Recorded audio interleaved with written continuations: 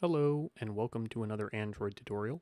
In this tutorial we will show you how to create a list from a database, click on an object in that list, and then pass the result of that click to another activity.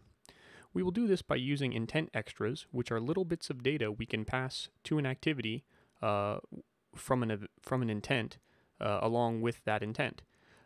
Let's go ahead and start the tutorial. As you can see, tutorial 15 is very much like tutorial 10 because we based it on tutorial 10. We've got our database loaded here, but now when I click on it, loads up another activity and it shows you a little bit of data, number 12. And we go back, number 27. Those are the IDs in the database of those particular entries in that list, and we are passing the ID of that entry to this other activity. Now let's go ahead and examine our code. As you can see, we'll start examining our database helper. The only thing we've changed in this at all is actually the path to our database, and that's simply we update that to match the new name of this project. You have to have the full database path, otherwise you'll get an error when you import your database for the first time. So, pretty simple. Tutorial 15, the main class, almost identical to tutorial 10, with one exception. In the onCreate, we have an on set item click listener, which we illustrated, I believe, in 12 or 13. And then down in the set item click listener, we've got an intent, the same as we've done before in other examples when you want to start another activity. Only this time we have one other method that we call the put extra.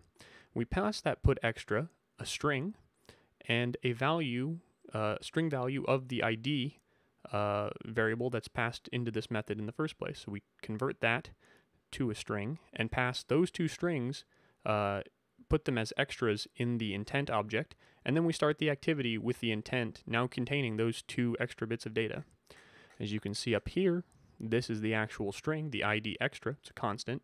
The value of that string has to be the value, the full package name of the package plus the variable.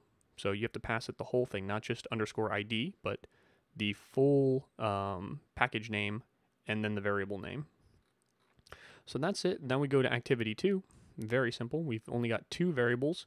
This looks somewhat similar to number 14. There's a reason for that. I just copied it over and added a couple of extra bits to activity 2 from example 14.